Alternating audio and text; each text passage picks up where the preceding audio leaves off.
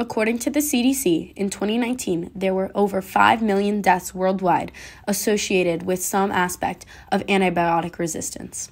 Today we will be talking about the bacteriophage, also known as phage, and how this little virus may just save the world.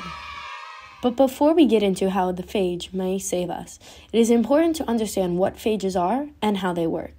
Bacteriophage destroy up to 40% of the bacteria in the ocean every day, which is why it makes sense that bacteriophage translates to bacteria eater. The bacteriophage are a family of viruses that infect and kill bacteria. They are composed of a capsid head containing genetic material, a sheath and base plate ending with spikes. The bacteriophage we will be learning about today are lytic, meaning that they go through a lytic cycle, which results in quick death of bacteria. Bacteriophage will approach a bacteria and attach via their spikes. After this victory, the phage will insert its DNA into the bacteria via its shaft.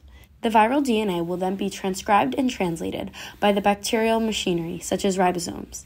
This will then trigger the breakdown of bacterial genome. With only the viral DNA remaining, the machinery of the bacteria will follow the orders of the viral DNA, creating more and more phages until the bacteria bursts. Now that we know how phages work, we will take a look at how phages can be applied to the antibiotic resistance crisis. Antibiotic resistance is primarily spread through horizontal gene transfer, which is when bacteria gain new genes through plasmids, either from other bacteria or from uptake in the environment around them. After initially being discovered in 1917, bacteriophage cocktails were used to treat infections such as dysentery until antibiotics were discovered and bacteriophage use faded. However, due to the benefits of bacteriophage over antibiotics, they are now re-emerging as a potential solution. Bacteriophage are extremely specific, meaning they only kill intended bacteria. Due to this specificity, the bacteriophage will not kill any of the good bacteria that we need as humans. Additionally, unlike antibiotics, the phage are capable of evolving. This is important because it means even if the bacteria finds ways to be resistant to the phage's survival depends on it being able to keep killing the bacteria. However, this brings us to the biggest hurdle in phage use today.